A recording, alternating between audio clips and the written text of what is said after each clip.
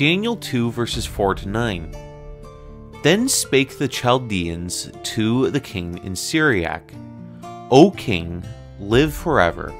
Tell thy servants the dream, and we will shew thee the interpretation.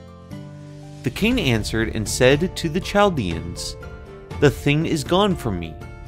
If ye will not make known unto me the dream, with the interpretation thereof, ye shall be cut in pieces, and your houses shall be made a dunghill.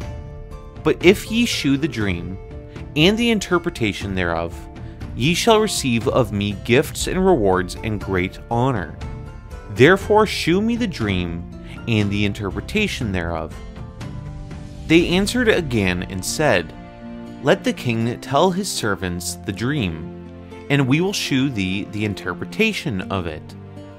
The king answered and said, I know of certainty that ye would gain the time, because ye see the thing is gone from me.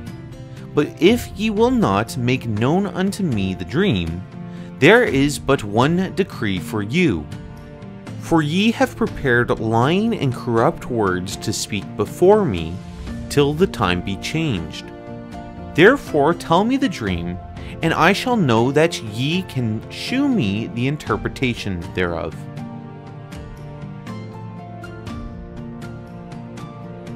Up to this point, Daniel had written the book in the Hebrew language. From chapter 2 verse 4 to chapter 7 verse 28, this was written in another language, Syriac, which is more commonly referred to as Aramaic.